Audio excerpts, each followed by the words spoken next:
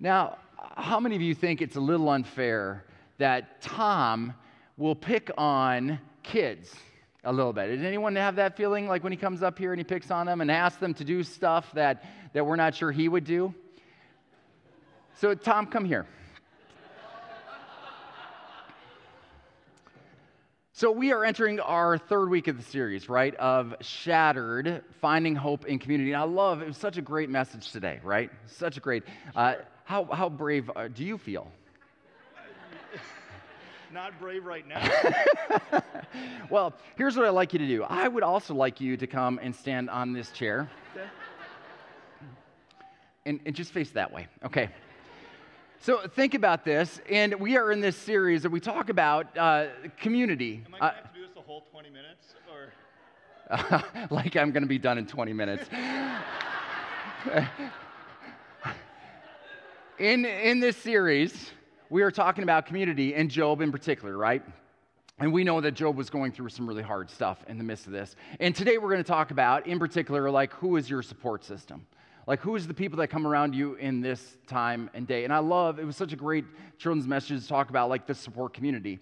And one of the things that I've noticed in the research that's going on, we just coming out of COVID, right? We know that community was kind of hit with COVID, right?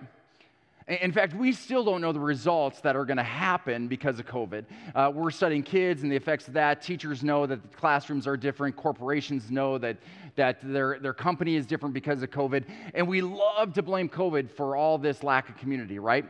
But here's what I've noticed. They were looking at a bunch of research back in the 70s, and it said from the 1970s to now, there's been a shift in community already.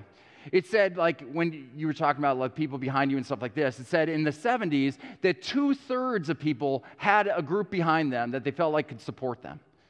And about 20 years later, 25 years later, they've come in and said only 1/3 of people feel like they've got a support group to come behind them and support them. In that same time frame, they said that 3 times the amount of people, we asked someone, like, do you have a confidant? Do you have someone you can go to when something happens, someone that you could go to just support you and encourage you? And in that same time, 3 times the amount of people said, I don't have that person. To the point where there's more people that say, I don't have one single person behind me to catch me. There's more people that don't feel like they have anyone than have someone. You did well. All right. I just want to embarrass you a little bit. Yeah. Which is amazing. Think about that. Like, in the most vulnerable moments, when you're standing, you're exposed, and something's going on in your life, and you're up there, and you need someone to fall. You need someone to fall on, someone who can help you.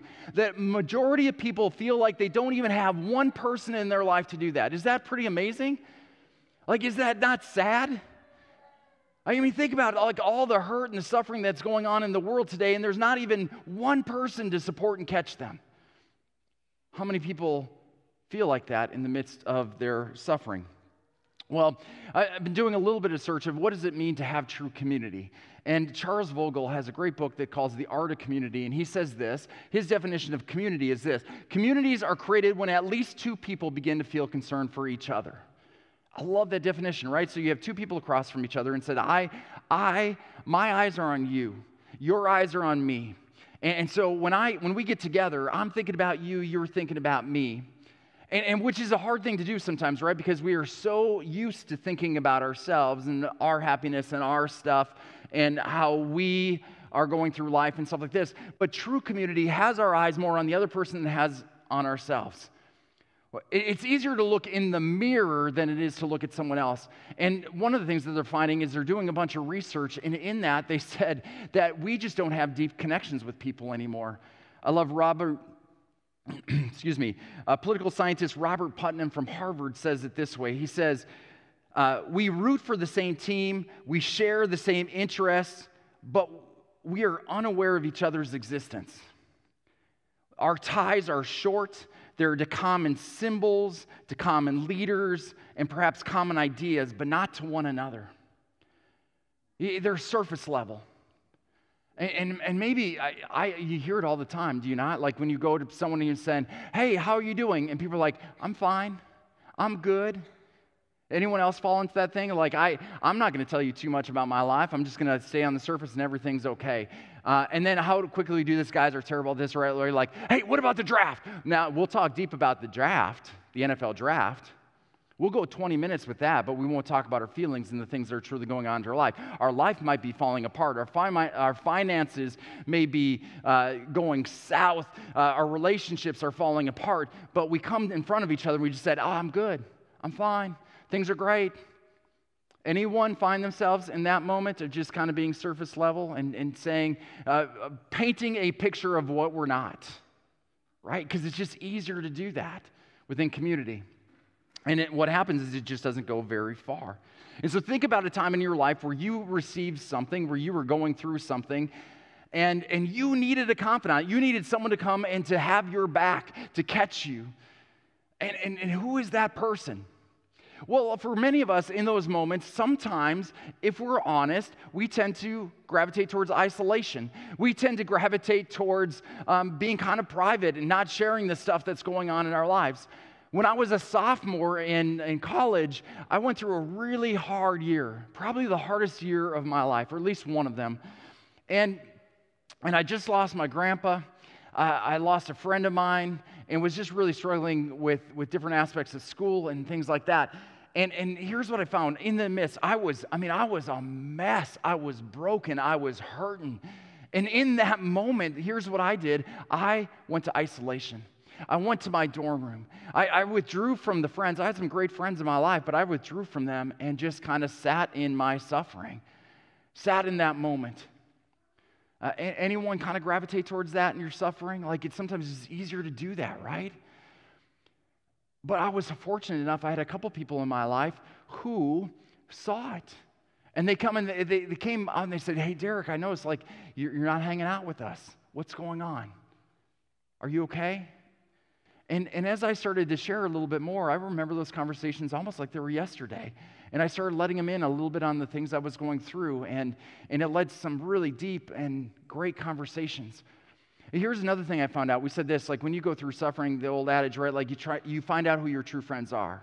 You heard that, right? Are you amazed in the time where you go through that? It's the people that rise up to the top to be your support team and those who run away. Anyone else amazed by that? Some of the people that you thought were your support system, they're like, that's messy, I'm out of here. And some people you're like, I didn't even think we knew each other that well, and all of a sudden you're at my house with a meal. Like, it's amazing what happens, like what you learn about people in the midst of those suffering times.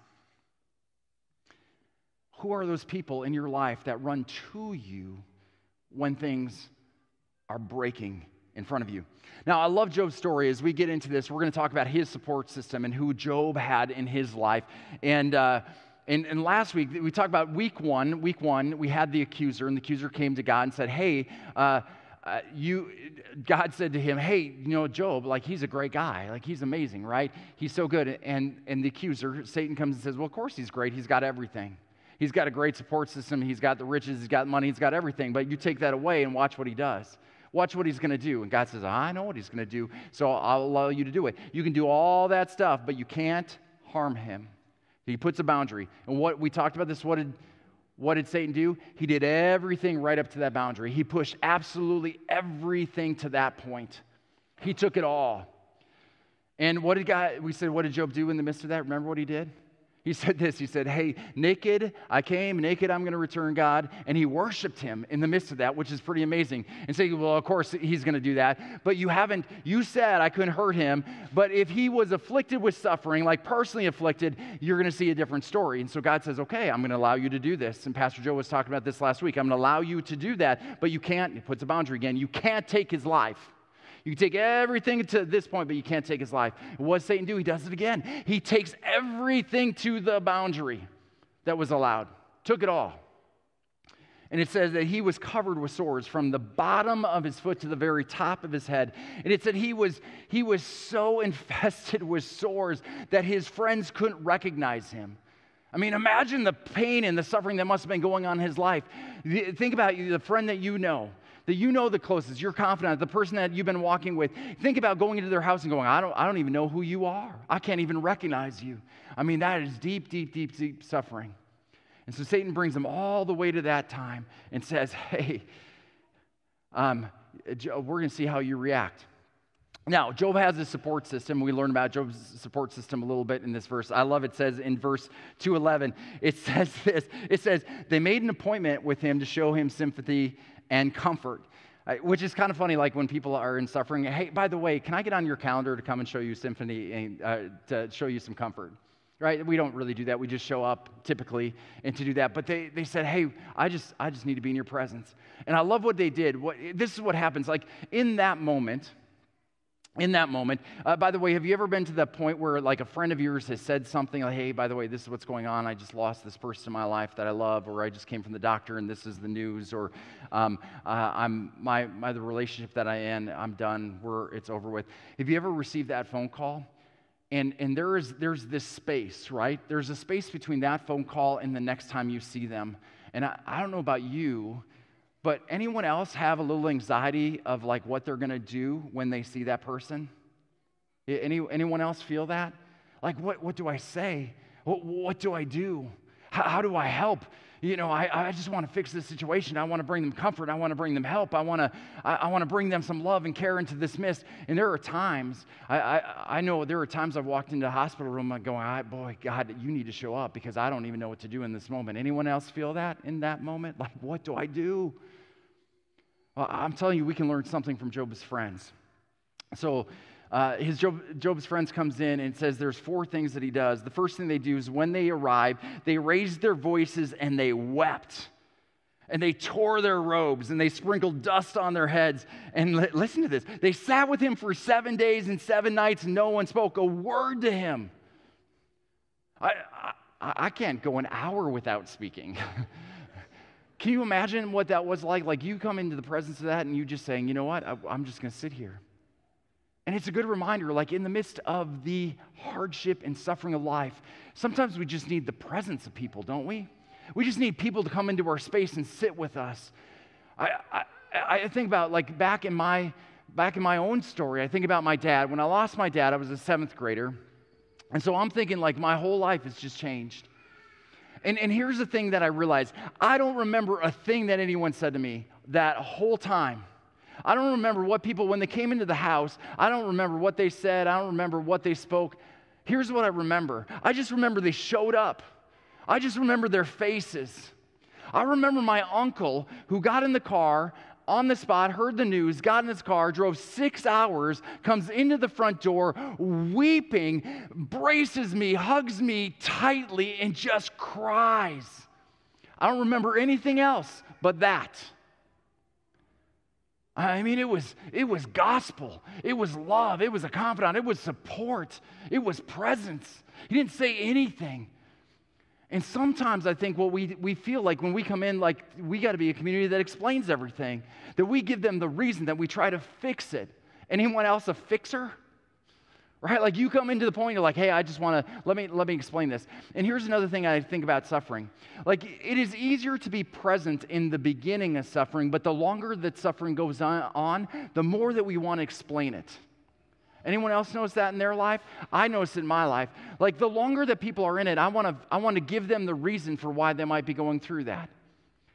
And so I'm drawn from silence and presence to all of a sudden saying, well, let me tell you what's going on. And we see this within Job's too. Job comes back and he's got his wife and his 3 friends. And his wife says, well, let me speak into this. Job, curse God and die. That's her advice. Okay, just curse God and die. That's real comforting, right? Eliphaz comes in and says, you need to fear God. That's your problem, Job. You don't fear him enough. And so this stuff has come into your life because it is a reflection of you and your relationship with God. I love Zophar comes in and says this. Actually, Job, you deserve worse. Yeah, I'm just saying, like, if you got a friend like that, get rid of them, right? Like you think you're suffering now. Like, you should be much worse. Your suffering should be much, like 10 times this. That's his words. Like, you deserve worse than this. And Bildad comes in and he says this, hey, you must have done something. I don't know what you did in your life, but you did something that must have angered God, and now you are suffering for it. You need to repent. That's your issue. And we know from the beginning, the story says this, that Job did nothing. Job did nothing. And we know that sometimes that's a part of our story, that we do stuff and we suffer the consequences and stuff like that, but that wasn't Job's story. And I love what happens. And I'm telling you, like, if you get into the situation where you are walking with someone in suffering and you feel like you've got to explain their suffering and try to help them to understand it and to give them the reason for why they're in this, you need to hear what Job says to his friends. When you're tempted to try to give them reasoning and to try to put yourself into trying to figure out what God is doing or what God is allowing or how he's moving in this situation, you need to hear Job that said to his friends, he said, stop talking.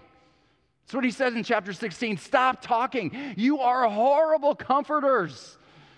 Quit pointing at me. He said, I need you just to walk with me and to sit with me, to love me, to support me in the midst of what is going on.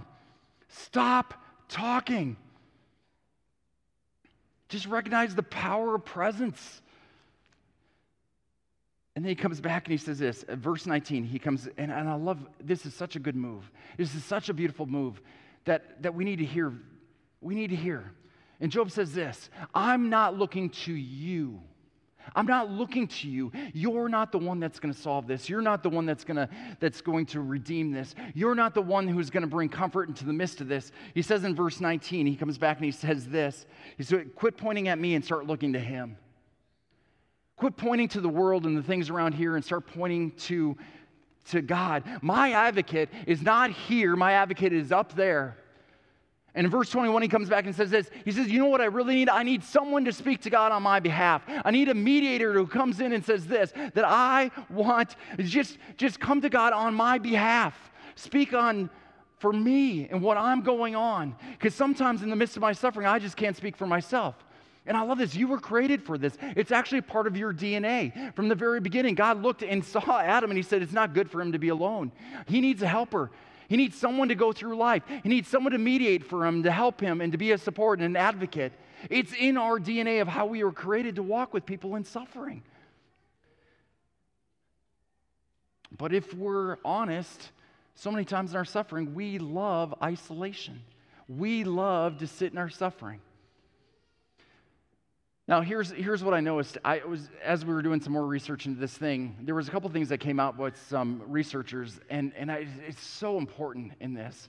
And I think that for those of you who are suffering, there's something you need to hear in that. And for those of you who are walking with people suffering, there's something you need to hear in this too. I think about psychologist Roy Baumeister, who says this. He says, deep connections matter, which involves frequent interactions with people plus persistent care. You think about this. The amount of interactions you have with people and doing care in their life leads to deeper connection. Carolyn Schwartz says this. She's a social researcher. She says, giving help is more important predicator of mental health in our lives than receiving help. I mean, think about that. That's amazing. It says this, actually, if you want better health in your life, start thinking of other people. Start pouring into other people. Start loving on other people. Don't sit in the midst of your suffering and going, you know what, I'm just going to sit here and I'm just going to feel sorry. You start pouring into other people, and what you're going to start noticing is you'll start noticing your health get better. You'll start noticing your attitudes getting better. You'll start noticing your help will get better in your life. Baumeister says this, being a giver was related to experiencing meaningfulness, while being a taker diminishes it. Like, if you give, it actually increases meaningfulness. It increases purpose. It increases health. But if you're just constantly in this taking mode, like give to me, give to me, give to me, it actually diminishes our health. And I started thinking, in the midst of this, as we're going through this, I started thinking about Jesus and his social circle. Right? Jesus had his disciples and they lived life together. And I think about that time, like of his greatest suffering and his greatest time of need, where he needed a social circle more than anyone else, where he needed a support group and advocates to be on half of him. And what happened to him? His disciples, his deepest and friends. It tells us this, that our natural inclination is always to do what's best for us. That's how we naturally think. That's the sins of the flesh. We just naturally get there. And it says this, in that time, he says to his three disciples, his closest friends, he goes and he prays right before he dies in the Garden of Gethsemane. He says this, here's what I need you to do. I need you to speak I need you to pray for me. I need you to be my mediator to the Heavenly Father while I go and talk to him. Would you stay here and would you pray? 3 times he did this, and all 3 times, what did they do? He comes back, and what were they doing? Sleeping. Right? Their needs got to it. They were too tired, and they fell asleep. And on the 3rd time, he comes back, and they came to arrest him, and he had all his crew around him. And what happened in the midst of this, as they arrest him? They fled. It was too much risk involved with that. I don't know what they're going to do to me. I'm gone. I'm out of here. And Peter followed him all the way. And in his trial, as he's isolated, it was just him on trial, all alone. Here's Peter in the courtyard, probably one of his greatest advocates. And someone comes up and says, hey, don't you? I know you. I know you. Or you're with him. You're a part of his support group. You're a part of his network. And Peter goes, nope, I don't know him. Don't know him. Don't know what you're talking about. I'm out of here. I'm done. And the reality is, it's so easy for us to do that, to take our own ways and think of our own needs and our time and our schedules and our things. But there was one group. There was one group that followed him all the way to the cross. And as he's sitting up there for 6 hours and he is suffering with all of our sins, the full weight of the whole world on him, they just sit there silently, watching, crying, weeping, supporting. And I love this about Jesus. In his isolation, in his suffering, what's one of the last thing he does? One of the last thing he does is he looks at his mom, and he looks at one of his best friends, John, and he says this, Mom, take John as your son. John, take my mom as your mom. Walk together. Support each other, care for each other, mediate for one another. In his greatest moment of suffering, he's bringing community together. And I think about us, like, what does your community look like? Who is in your life? Who is God calling you to walk closer with, to love on, to support? And I started thinking, like, what does this look like in this day, right? It's easy, we can talk about this, but what does it look like? What does it look like to enter other people's suffering? And I think about our gospel lesson. It looks like 4 people who bring a paralytic who can't do anything on their own. And they bring him to the presence of Jesus and saying, I can't do anything, but he can do something for you. I can bring you into the presence of Jesus and see what Jesus is all about so that you know was his power and his might and his healing. And what Jesus do first? He says, your sins are forgiven. That's the bigger issue. Your sins are forgiven. Now let's heal you. I have the authority to do both. And I think, what does it look like in this midst? It looks like walking with a mom and her 2 daughters, bringing a bed at the last minute with a bunch of groceries and saying to this, I know your life is hard, and I know you're suffering, and I know you got finances, and you're not sure where your next meal is going to come from, but it is coming into their life, and it's walking with them, and it's making sure that they've gone from their car to a house so that she doesn't have to give up her 2 girls. Beautiful Savior, we have people who are doing that. It looks like a person who's sitting by their friend as they're going through chemo treatment, just sitting in silence, just being present. It looks like sitting next to someone whose marriage and relationship is ending and they are just hurting and just sitting there and loving, just being present. It looks like 30 people who aren't runners, who's saying, I heard that there's 700 million people who don't have access to clean water, and I'm willing to go suffer for that. I'm willing to speak and to get into their territory to bring them something that they don't have. Beautiful Savior, we are called into this community. There's too many people here that were isolated and alone, that don't have anybody. And the good news that Jesus says, no one's alone.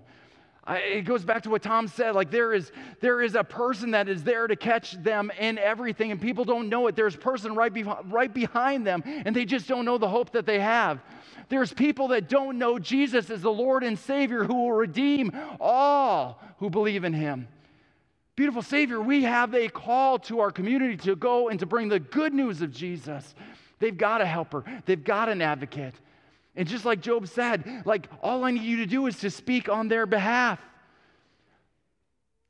And so, Heavenly Father, God, would you use us? Would you use us as a church? God, you said we hold good news, that you are the Redeemer, that you are the Restorer, that, God, you enter the midst of our suffering, that you bring people together.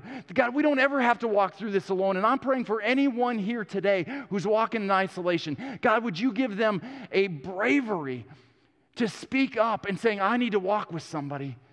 I need a support system. I need someone to mediate for me. I need someone to battle. And God, I'm praying that this place, this church, that we will battle for each other. We will step into the gaps. We will go into this community and love people that just need to be loved like you love them. God, use us. God, I'm praying as we get into this, you've given us an opportunity to walk with organizations who do this every day. I thank you for Good in the Hood and Care Portal and Trinity, for every meal, for the Crystal Women's Clinic, Lord, for people every day who are loving and supporting people in the midst of their suffering. God, I'm praying for anyone here who's going through mourning, who's missing loved ones. I think about those who've walked with a loved one all their life, and Lord, they find themselves on this point where they wake up each morning without their loved one. Would you bring us into their life to walk with them, to know that they're not lonely, to walk in the midst of that loneliness and going, we're here to support you, to love you, to care for you. God, we know there are people in Nebraska that were waking up this morning and all their stuff, like Job, was taken away. God, would you raise up the church in the midst of that to support and encourage, to bring the finances and help and resources and prayer into their life in the midst of their suffering? God, we are your church. You created us for this. And we just pray in all things, God, that you would help us to walk in that way.